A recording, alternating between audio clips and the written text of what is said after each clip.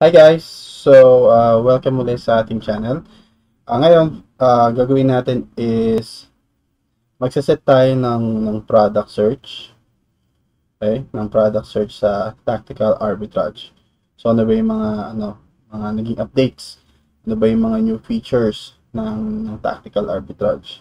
So, without further ado, isa na natin.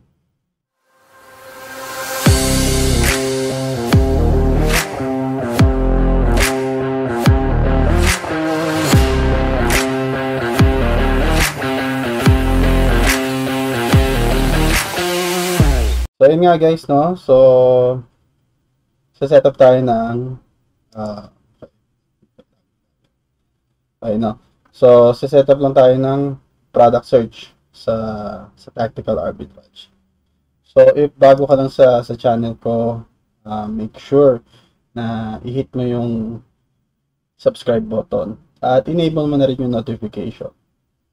Right, so, balik tayo sa ating main topic. So, paano ba mag-set ng product search? So, mapapansin nyo, dito sa dashboard, meron ng 18 active searches. So, nakapag-set na rin ako. At meron na rin ako 19 na completed search. So, malalaman mo kapag merong active search, kunwari dito sa products. So, products, kapag merong green light, ibig sabihin, nag-i-scan siya. Kapag red light, hindi siya nag-i-scan or hindi walang active scan dun sa particular search. Okay? So, paano ba mag-set ng product search? So, ito siya.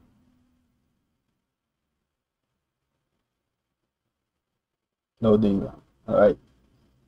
So, mga bagay na dapat yung tandaan. So, dun sa set cache or cache.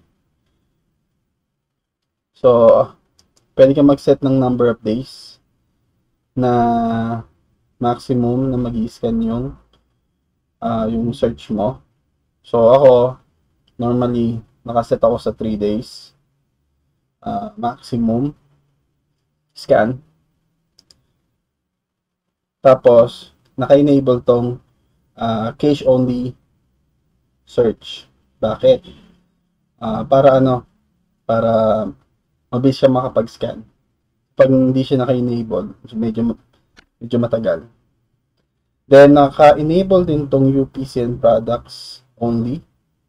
So, ibig sabihin, yung mga partnered sites na gumagamit ng UPC or yung mga product image, i-scan niya yun. Okay? Not just yung normal scanning niya. Okay. Then, sourcing from. So, ito yung mga marketplace na pwede kang mag-source. So, kunwari ang client mo is in the UK. So, magkakaroon siya ng separate search or yung mga partnered sites doon sa UK. Then, selling on. Ito yung mga countries na pwedeng magbenta or merong Amazon. Right? So, yun. So, since ang client natin or ang mga nagiging clients, most of the time is nasa US or US based. So, US yung source location, yung selling location is US. Right. So, pinaka-basic. So, pili tayo ng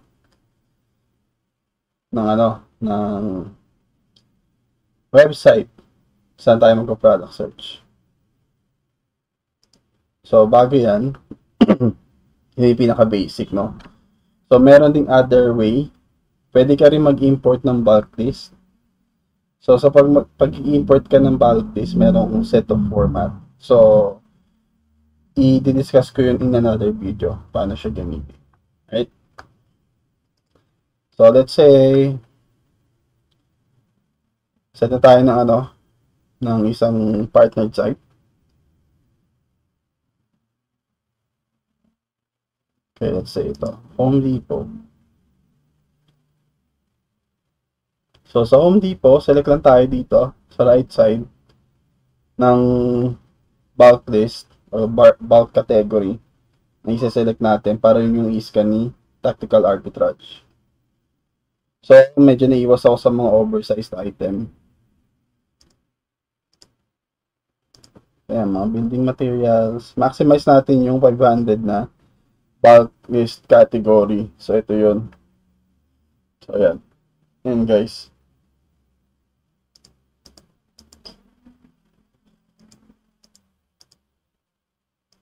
So, once nakapag-select ka na, so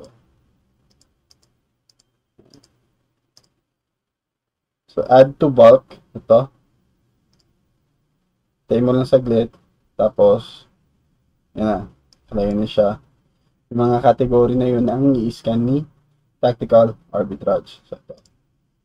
So bago ako mag-click doon sa search button, check ko muna yung mga filters. So, ayan. So, may mga nakaset na ako mga filters. So, check nyo lang yung mga previous videos ko para saan yung mga filters na to. So, yun. So, once na nakapag-set na ako, select na lang ako, filter 2. Then, click ang search. So, wait mo lang.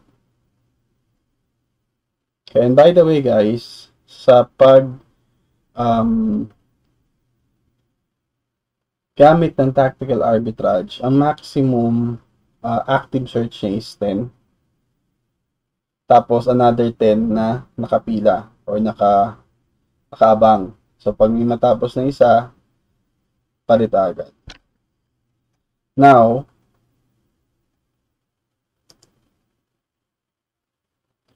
okay, let's say natapos na yung scan mo. Natapos na yung scan. So, ito.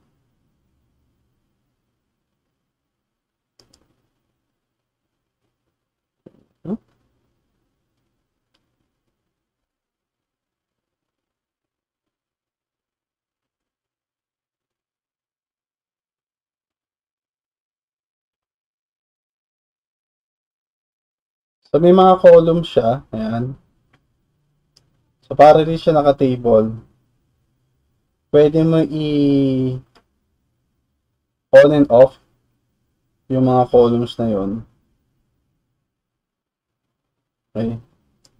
Para mabilis mo ma-check kung pasok ba yung item doon sa criteria ni client mo.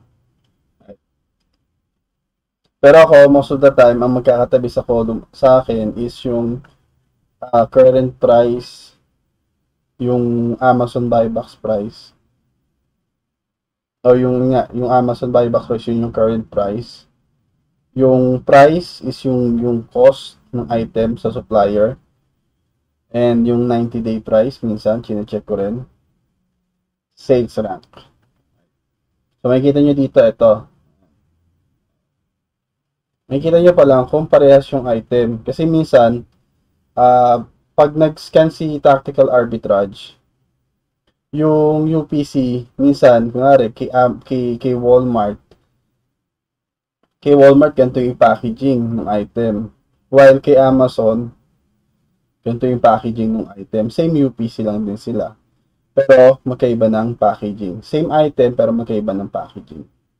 So, may mga clients na na okay lang sa kanila, may packaging, magkaiba ng packaging as long as same na item sila. Pero meron din yung stick, kung ano yung itsura kay Amazon, yun din yung dapat na itsura kay supplier ng item. So, same sila. So, once click mo yan, mag-ano siya, mag-new tab siya. Ayan. Papakita yung item. So, parang i-check mo na lang din. So, currently, ito ay out of stock.